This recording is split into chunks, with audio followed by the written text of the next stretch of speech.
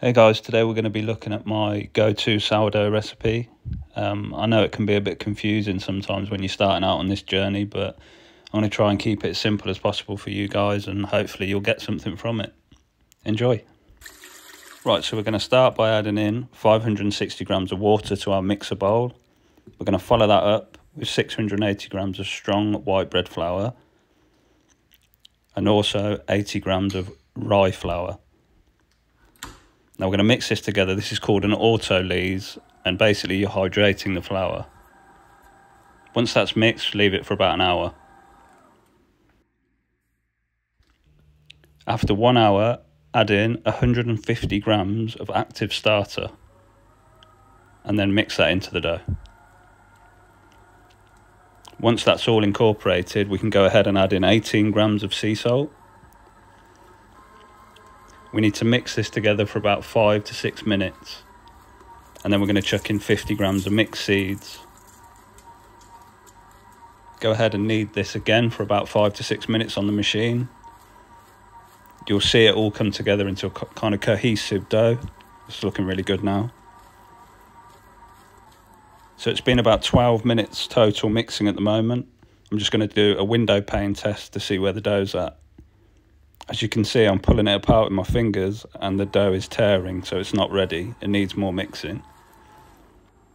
After another 4 minutes, I'll give it another test.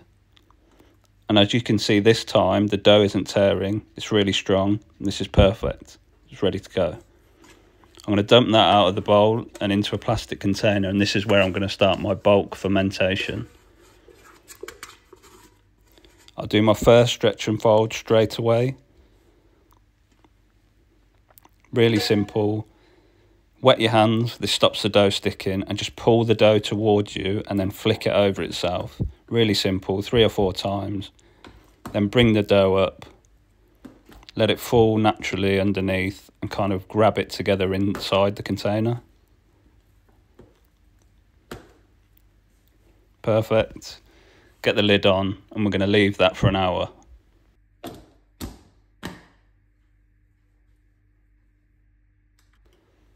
Right, after 1 hour, we're going to do our second stretch and fold, and you can see the dough's looking slightly different, shinier, and it's got slight little air bubbles in it.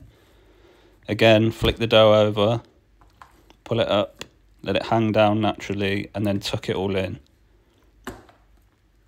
Again, we're going to leave this for 1 hour.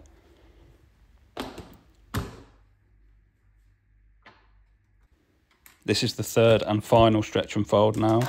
Again, you can see the dough is looking puffed up. You can see some air bubbles in the top. And when you feel it, you can kind of feel it's really strong, stretchy. Again, let the dough hang down and then we'll tuck it all in. And then we're going to put the lid on this and we're going to leave it for about 2 hours now. And that will be the end of the bulk fermentation. All the little air bubbles you can see on the dough is a really, really good sign, so that's what you should be looking for. After 2 hours, I'm just going to dump the dough out of the plastic container. I don't know, something really satisfying about watching this. Then we're just going to divide it into 2. This makes 2 750 gram loaves. So just weighing it up there, 750 grams each, there or thereabouts. And then we're going to move on to the pre-shaping.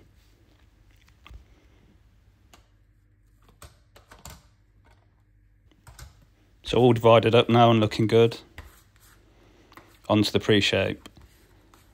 As you see, I'm kind of pushing away with my bench scraper and then pulling it towards myself. This is all creating tension in the dough. You can see it coming up into a nice round ball.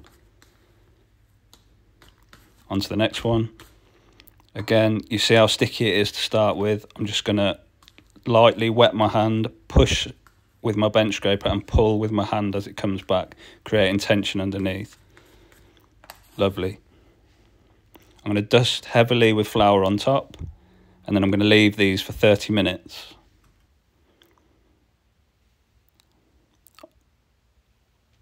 Onto shaping now.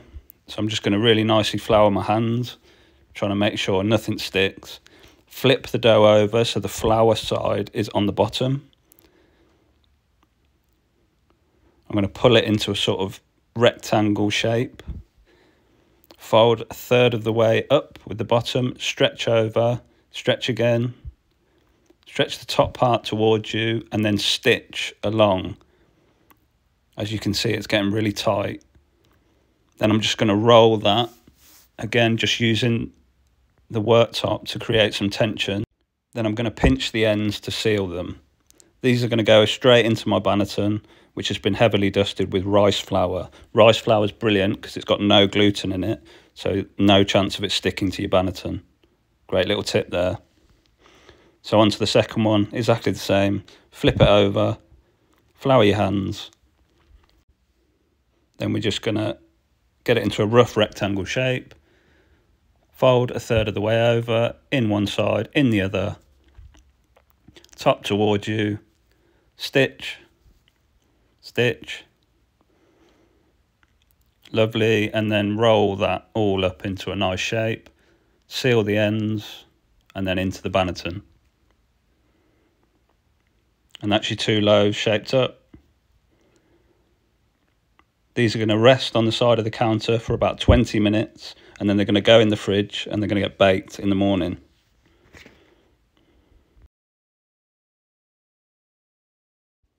Right, on to the next day, and these have been in the fridge for 12 hours. You can see how they're kind of puffed up, which is a really good sign that there's loads of gas and air inside. Gently tip it out onto a greaseproof lined pizza paddle. And then we're going to score with our alarm at a 45-degree angle, just off centre, all the way from the front to the back. You'll see it opening up like that, and that's perfect. Then I'm going to go ahead with this trigger bottle and spray water all over the top of the dough. This will stop the crust from setting too early. This will get loaded into the oven at 230 degrees on my open bake setup. Also, just a quick tutorial of how I cook in a Dutch oven. Gently remove the dough from the banneton. I've got this nice little mat which helps get it in and out of the pan. I'm going to score with our alarm again, 45-degree angle from front to back, just off centre. Then we're going to gently lift the dough into the preheated pot. We're going to go ahead and spray that dough with water. That just helps get the steam going. Then we're going to bake that at 240 for 20 minutes, then remove the lid, bake for a further 20 minutes, and you're done.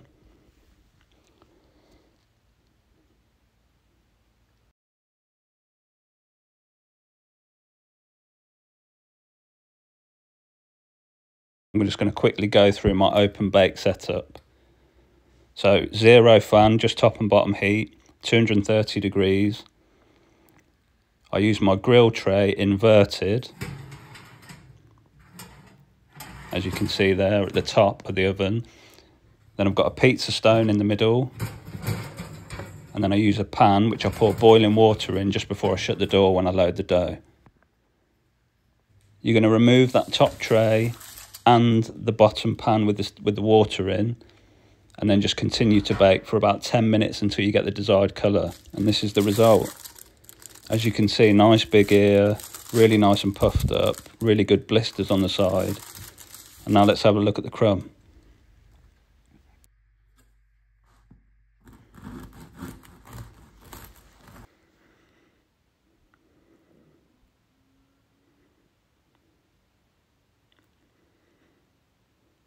And there we go. Nice and even holes, really nice and soft. And that's it. Hope you enjoyed the video, guys. Follow for more content.